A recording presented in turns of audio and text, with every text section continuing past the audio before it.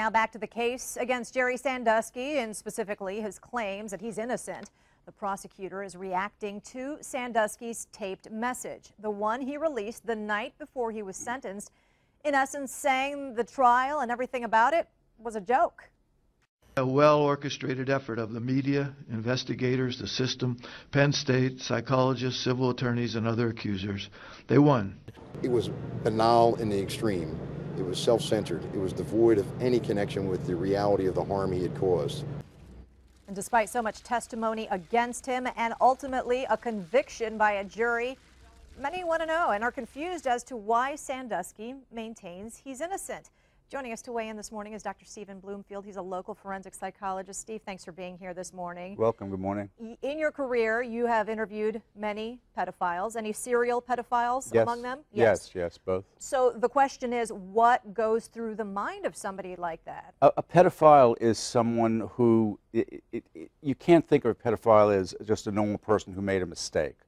A pedophile is someone who has sexual fantasies and attractions and actions to prepubescent children, kids who haven't shown any sexual features. What they engage in is what we call cognitive distortions, which really is wrong thinking. And primarily they're involved in denial.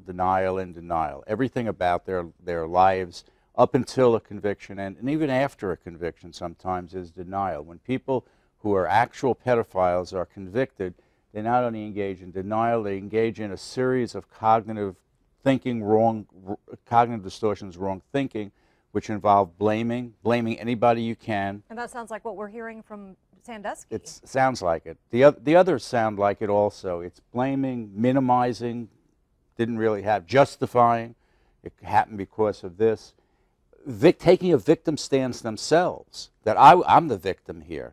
So can we say then, knowing all of this, that they're engaging in wrong thinking, that they have a mental illness? Yeah, they're pedophiles. That's the mental illness. That is the mental illness. That's the mental illness, and this is what it engages. And the treatment, I don't know, someone who gets 30 or 60 years is going to engage in treatment, but the treatment somebody would get would be a confrontation of these cognitive distortions, basically in a group setting usually, where people say, no, that's wrong, you can't think that. But how much more does he need to hear that he hurt people? All the victims, well, not all, but most of the victims testified right in front of him. He's got prosecutors, he's got judges saying what you did was wrong. So what snaps him out of it, if anything? It's very hard to say if anything snaps him out of it. Very often pedophiles learn not to be pedophiles but still have the same thinking. They still have the same distortion. So sometimes the treatment is that you just don't do it, but you might have the same thoughts and you block them. But you control your actions. You control your actions. But someone who's a serial pedophile is going to serve a lot of time in prison. I always wonder about his wife, Dottie. Yeah. Because she's stuck up by him this entire time, saying there is no way he did this. How does somebody like that engage in that type of thing? It's a lot like codependence in substance abuse and alcohol. People just lose sight of what's really happening. They put blinders on. They sometimes can't believe it. And they develop their own set of cognitive distortions, and it becomes a very odd experience. And I've got just a limited amount of time. I got to ask you though, in your experience, what would you advise parents to do in trying to protect their children? The things that parents can do to protect their children is, first, don't teach your children to keep secrets. And the alternative we suggest, like a birthday party or something, and you want to tell your child a secret, is make it a surprise, not a secret.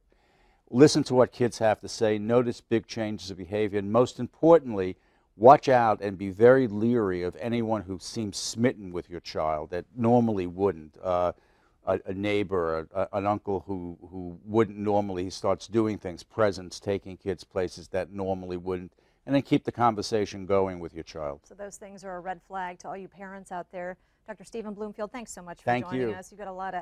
I know you've got a lot of experience in these matters, and we're certainly learning from it.